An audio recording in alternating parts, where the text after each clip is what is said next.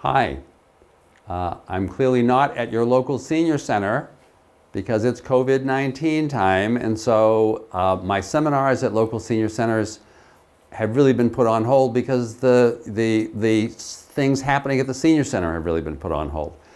But I decided, in many cases in conjunction with the senior center directors, to talk about the issues that I was going to be talking about there, or in the case of in a number of areas. And the topic for today, I think, is a topic that comes up all the time, which is people calling me saying, so when should I review my estate plan? Now, of course, that really varies from person to person. You should always be reviewing your estate plan if something dramatic has happened in your life, if somebody has died, if somebody has become disabled. But I wanted to talk with you in general about how you want to be looking at when you should be reviewing your estate plan. So you remember, we're talking always about my friends Frank and Mary and their kids Peter, Paul, and Mary Jr. And what I decided that I would do is talk to you about how their estate planning issues may change over time. So you've often seen my picture of Frank and Mary when they're probably 70 or 80 years old. But I wanted to start off by talking about Frank and Mary before then, back when they were 40.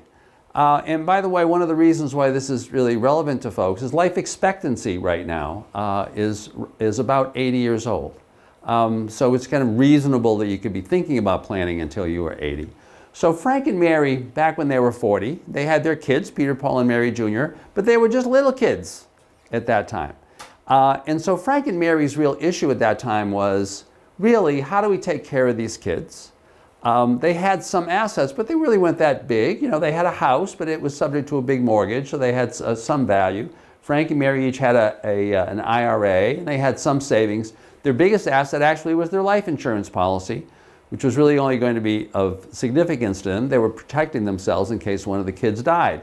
So their total assets were $675,000 if both of them died. So there were no estate tax issues. Their big issue was making sure that if the two of them died, the kids were going to be safe.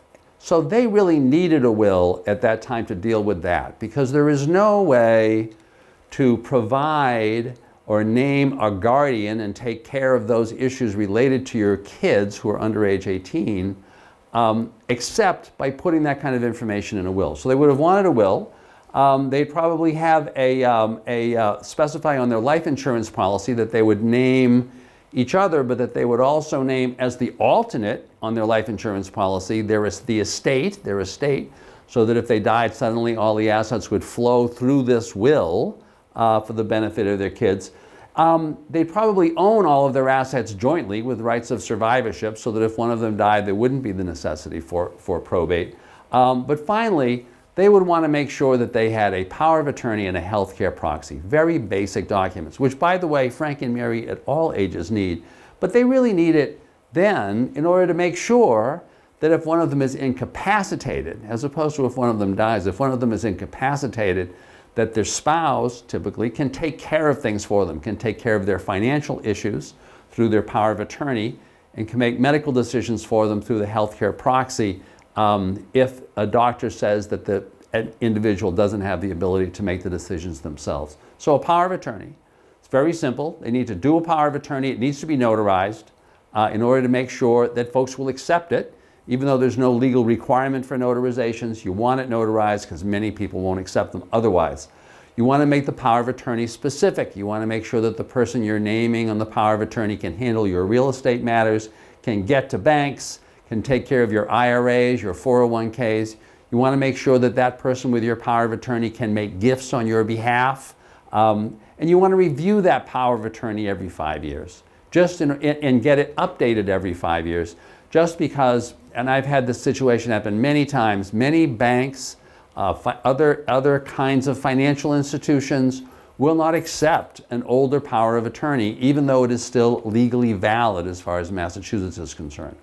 Similarly, if Frank and Mary are dealing with the healthcare proxy issues, they want to make sure they have a proxy, they want to make sure they know where it is, they want to make sure that it is on file with their doctor, so that if there is a medical emergency and they have to go to the hospital, there's no issue about scuffling around trying to find out where the healthcare proxy is.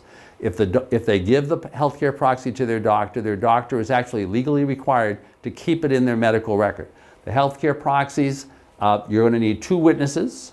The healthcare proxy does not automatically give the person that you've named in your healthcare proxy so-called HIPAA powers or HIPAA authority, that is, the authority to examine the medical records of the person who is sick. So you may want to make sure that that is specifically in there, even if you're not incapacitated.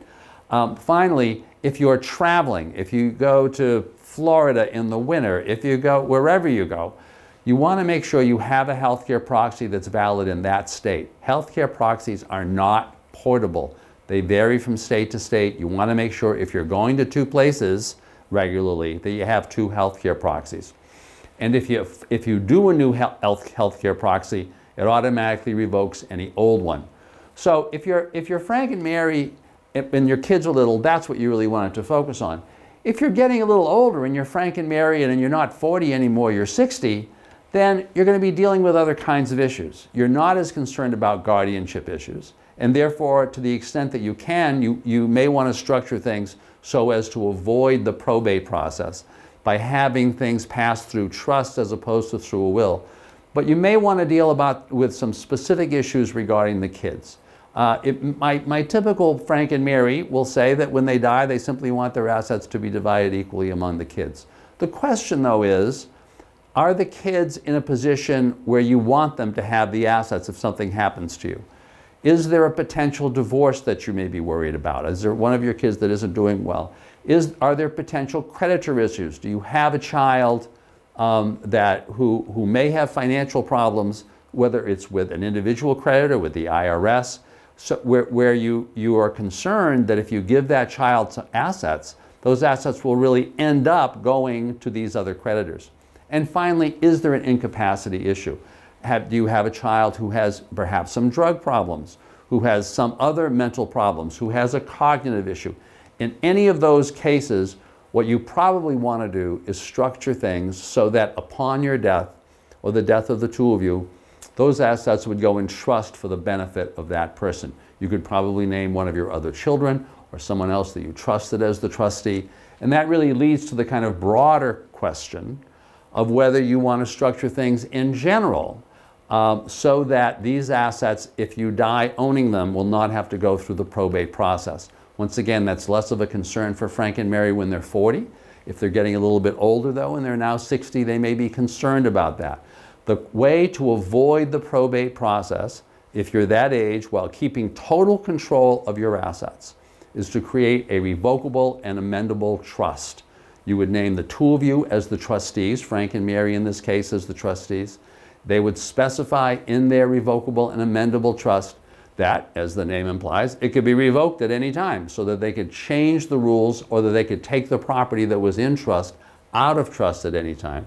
It's amendable, so they can also amend the rules at any time so that if their kid's situation changes and they want to change their plan to make sure that in the event of their deaths, the kids are treated the way they want them to be treated, they can change those rules. They would name each other as the trustees so that either one of them, if one of them died, could act as the sole trustee. They would specify, though, in that situation, that when the second of the 2 of them had died, someone else would step in as the new trustee. Who should that someone be? Well, at this point, Frank and Mary are getting older and so are their kids. It may be that they're comfortable having one of their children handle the matters as trustee. It may be they want all their kids, and they can do that. What you always want to make sure if you're naming multiple trustees is that there are no ties, though. You don't want to be in a situation where your kids are disagreeing on something and their only way of resolving the dispute is going to court. So if there are 3 of them acting as trustee, you probably want to say that things are done by majority vote. If there are 2 of them as trustee, you probably want to say that if they can't make a decision on something, there's going to be a tiebreaker. Oftentimes, I or my colleagues at Myrick O'Connell who do this kind of work will actually act as the tiebreaker in these documents, or at least the possibility of our acting will be in the documents. It's been my experience that as soon as the folks who are trying to figure out what to do realize that a tiebreaker is going to come in and charge them to break the tie, the issue gets resolved. So that may be a handy way to deal with that. Once again, the handy thing about structuring things through the revocable and amendable trust is that, first of all, you can lay all of this out so that upon your death, the kids are going to know. Some kids may be getting their assets directly. Other kids may be having their assets put in trust. But it's going to be clear and can be done right away because all of the assets that are in trust are going to avoid the probate process. Why would you want to avoid probate? The problem with probate is that assets that flow through the probate process cannot be distributed to the ultimate beneficiaries for at least a year. The reason for that is that creditors of the person who died have 1 year to file claims against the probate estate. So if you're concerned about avoiding probate and you want to keep control of your assets while you're alive, while making sure that things are clear in terms of what happens after you die, this may be the way that you want to go. The other issue for Frank and Mary, if they're 60, is that maybe their assets have started piling up, which often happens. People who had a house that was worth a little suddenly have a house that's worth a lot more. In the meantime, slowly the mortgage gets paid down. So Frank and Mary, who when they were 40 had assets that didn't equal over $1 million, suddenly they do. Suddenly they have a house on which they have a small mortgage but quite a bit of equity. Now Frank's 401k and Mary's IRA have gotten bigger. They've now got some savings. The life insurance policy is still there. So now they've got assets that have a total value of $1,400,000. If they were to die suddenly, their children would pay an estate tax of about $68,240 on that. So when Frank and Mary are 60, or really at any point where they have assets that they've accumulated that have a value of more than $1 million, they may be wanting to structure things so that they can avoid the Massachusetts estate tax. And they can do that while at the same time structuring things so as to avoid probate. The Massachusetts estate tax, how does it work basically? Well, if you die having assets that are going to someone as a result of your death, then those assets are included in your taxable estate. That includes, by the way, life insurance proceeds. Most people do not realize that life insurance proceeds are part of the taxable estate. And it includes any assets that are going to someone as a result of your death, whether or not they go through probate. There is a difference between the probate estate and the taxable estate. Once you figure out your taxable estate, the tax gets computed in two different ways. First, you would look at this chart. This is a chart that was created at the time that the estate tax in Massachusetts was created, back in the 1920s. At that time, $40,000 was a lot of money. And so the estate tax started taxing folks starting, if they had an estate, a taxable estate of over $40,000. It's a gradual tax. That first estate tax is only 0.8% on the dollars between $40,000 and $90,000. It's 1.6% on the dollars between $90,000 and $140,000, et cetera, et cetera. The effect of this chart, to give you a sense of this, if there was a taxable estate of $1 million, is that the tax would be $36,560. In their situation, where they have an estate of $1,100,000, the tax would be $42,640. So, but you've probably heard that there is no tax if you have an estate of less than $1 million. The reason for that is that many years ago, starting I believe in the 50s, in order to try to deal with the fact that people's assets had gone up, especially because of the increase in real estate values, Massachusetts created an alternate tax system and said, regarding that system, if you have assets of less than a particular amount, and that amount is now $1 million, there is no estate tax. In order to catch up with the chart, though, Massachusetts says that if you have an estate of greater than $1 million, you calculate your tax in two different ways. First, you figure out what your tax would have been according to the chart. Then you figure out what it would have been using this alternative tax. Whatever the lower of the two tax rates is, that's the amount that you pay. So for example, if you had an estate of $1 million under the chart, you would have owed $36,560. Using the alternative tax table, you'd owe zero. Look, go all the way down though to $1,200,000. At that point, using the chart, your tax would have been $49,000, but using the alternative tax, it would have been $80,000. In either case, you calculate both taxes and you get charged the lesser of the two. I tried to illustrate this by just showing you a little diagram. So once again, the red line indicates what your tax would actually be. If you had $1 million, then your tax would be zero. If you had $1,020,000, your tax would be, excuse me, if you had $1,220,000, your tax would be $8,000, et cetera, et cetera. So you always get taxed the lower of these two things. The way to avoid this tax, therefore, because the tax only applies to taxable estates of more than $1 million, is to make sure that neither person's taxable estate ever goes over that amount. The way you do that is by having each of you have a trust and have that trust specify that at the time of your death, up to $1 million that would have gone to the surviving spouse instead goes in trust for the benefit of that surviving spouse. To the extent that you do that, those assets, when the surviving spouse dies, will not be counted as part of her taxable estate. The surviving spouse can actually be the trustee of that trust. The surviving spouse can have total control of those assets, so that by doing this, you're not penalizing your surviving spouse. You're not putting those assets out of her control. What you are doing, though, is making sure that when the two of you have died, there will be no estate tax that your kids are going to have to pay. So, for example, in this case, you may recall that Frank and Mary's total assets were worth $1,400,000.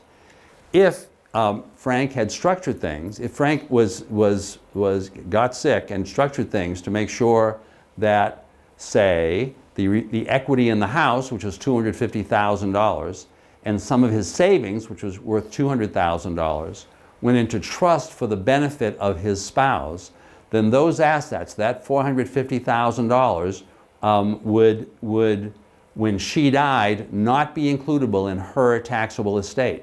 When he dies, they won't be includable in his taxable estate because the assets that he's giving her that are being held in trust are worth less than $1 million. So the result of that is when Mary dies, her taxable estate will only be $950,000, therefore being under $1 million, so there will be no estate tax. So for folks who are, like Frank and Mary, 60 years old and concerned about this because their assets have accumulated, that's often an ideal plan to allow them to A, avoid the probate process, and B, avoid this estate tax. But what about Frank and Mary when they're 70? At that point, once again, their estate planning goals may be changing. One of the reasons they may be changing, one may be that their assets have simply accumulated. They've accumulated more. In this example, we're assuming that at that point, Frank and Mary have no mortgage. Their house is worth $400,000. Frank's IRA or Frank's 401k got bigger. Mary's IRA got bigger. There are more in savings. You still have the life insurance. So they've got more assets, $1,900,000. But also at that point, Frank and Mary are getting concerned not just about the possible estate tax, which in this case would be almost $100,000 when the two of them died, unless they do that estate tax planning. They're worried about, they're more concerned about one of them possibly getting sick, about there needing to be someone who is going to take care of things for them. They're also concerned at this age that if one of them gets sick, the other person may also have some physical or some physical problems. So at that point, Frank and Mary, even if they haven't updated their powers of attorney or healthcare proxies up to that point in order to name an alternate person to act if their spouse can't do it, they probably want to do that. And they probably want to name one of their kids. They can actually name regarding their health care proxy, they can only name one person at a time. So each spouse would need to name their spouse as their initial proxy agent, but they could name one of the children as the alternate. Regarding their power of attorney, they actually have the ability to name multiple people at the same time. So Frank could name Mary as his agent on the power of attorney, and then name one or more of the kids as the alternates. He could name 2 kids as the alternates, or 3, or he could name everybody jointly and severally. He could name his wife and all 3 kids jointly and severally on that power of attorney. The legal effect of that is that any one of those people, if the others aren't around, can take care of things, can handle Frank's financial affairs for him. The other issue that Frank and Mary get nervous about, though, and that usually happens at about age 70, is that they're concerned about what might happen to their substantial assets in the event that one of them needs to qualify for mass health, either because he or she needs nursing home care or needs a lot of care at home in order to avoid going to a nursing home. Their goal is very simple. They want to live at home until they die. They want to be buried in the backyard. But the question is, if Mary got sick and Mary was concerned about either being able to stay at home, which can cost a lot if she needs a lot of home care, or about going to a nursing home, then the question is, how can she be assured that her assets will be protected so that she'll still be able to leave her children something after she dies? Well, the answer to that, while Frank and Mary are both alive, is very straightforward and easy. Once again, we're assuming that those are their assets and that their total assets are worth $1,900,000. In that situation, if Mary needed nursing home care or needed a lot of care at home and wanted to qualify for Mass Health, the Massachusetts name for the Medicaid program, so that Mass Health could cover most or all of those bills, she would not need to have done an irrevocable trust ahead of time. She would not need to have transferred all of her assets out into somebody else's name ahead of time. The reason for that is that while, as many of you may have heard, if you try to transfer assets to a third party in order to protect them and not have them be countable if you need to qualify for Mass Health, there's typically a 5-year look-back period regarding that transfer. There is no look-back period regarding transfers between spouses. So in this situation, if Mary needed nursing home care, Mary could, at the last minute, literally the day before she applied for Mass Health, she could transfer the home to Frank, even if the 2 of them owned it, or even if just she owned it. She could have other cash or cash equivalent assets, or she could transfer all of the cash to Frank. Because Mary, in order to qualify for Mass Health, Mary has to have less than $2,000 in countable assets. But Frank, as the healthy spouse, can own the home, can have up to $128,640 in other cash or cash equivalent assets. So Mary can start off by transferring the home to Frank. She can transfer all the assets to Frank. The only problem at that point, given Frank's assets, is that he would have more than $128,640 in countable assets. The point, though, is that Frank can also have unlimited income. Unlimited income. So what Frank and Mary would do in this situation is Mary would first shift all of her assets to Frank. Frank would keep the house. Frank would keep, say, $100,000 in other cash or cash equivalent assets and use the rest to purchase an annuity. As long as that annuity was for a term that was shorter than his actuarial life expectancy, then the purchase of that annuity in any amount would be a legitimate conversion from a countable asset to a non-countable income stream. So if today Mary shifted all of her assets to Frank, and if tomorrow Frank kept the other assets and kept up to $100,000 in the other assets plus the house and then bought an annuity, the day after tomorrow Mary could qualify for Mass Health. So while the 2 of them are alive, there isn't a crucial need for them to be planning for Mass Health by transferring all the assets out of their name, losing control of their assets, none of that. What they do want to make sure, though, is that if one of them dies, the other one is going to be safe. Because remember, in the earlier estate plans that we talked about, Mary and Frank's basic goal was if one of them died, all the assets would go to the other. Well, if that happened, if Frank died tomorrow and Mary then needed that nursing home care, that would be a problem for Mary, because now she would have way too much in assets. Remember, they have almost $2 million in assets. They can solve that problem, though, and they can solve that problem ahead of time without losing control of their assets. The way they do that is by structuring things so that when the first one dies, all the assets owned by that spouse go into trust for the benefit of the surviving spouse. In this situation, for instance, if Frank had a will that said, when I die, I want all of the assets that would have gone to my wife Mary to instead go in trust for the benefit of my wife Mary, and I'm going to name one or more of my kids as the trustees. I can name anybody else that I want as the trustee. If I die, those assets will immediately be safe, non-countable, and non-lienable in the event that Mary needs to qualify for mass health. Now, many people will first talk to me because one of them is nervous about this. One of them has perhaps had some memory problems, is concerned that in the long run they may need nursing home care. And I'll talk to them about structuring things that way at that point. Having wills in place so that if one of them dies, the other one is going to be safe. In that kind of situation, if Mary were already experiencing some memory loss problems and Frank and Mary came in to talk to me, I'd say in addition to having these wills in place, you may want to actually transfer the assets to Frank, so that if Frank dies suddenly, if Frank has a heart attack, if something really bad happens, before you can take care of things, you can know that Frank's assets are going to be safe. The main thing to understand, though, is that that doesn't have to be done, or you don't have to wait until somebody's already sick to figure all that stuff out.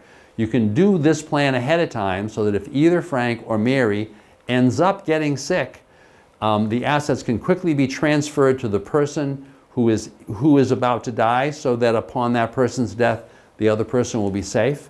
Or if one of them needs nursing home care, the assets can be transferred away from the person who needs the care, so that if the survivor needs something, the survivor is going to be safe. So to summarize, your estate planning issues are going to change depending often on how old you are, on your asset situation, on what your worries are. The goal should be, my recommendation would be, every 5 years, call your lawyer and just ask him or her. Talk to him, just ask. That's the safest thing that you can do in the long run to make sure that your estate plan is right for you. Thank you very much.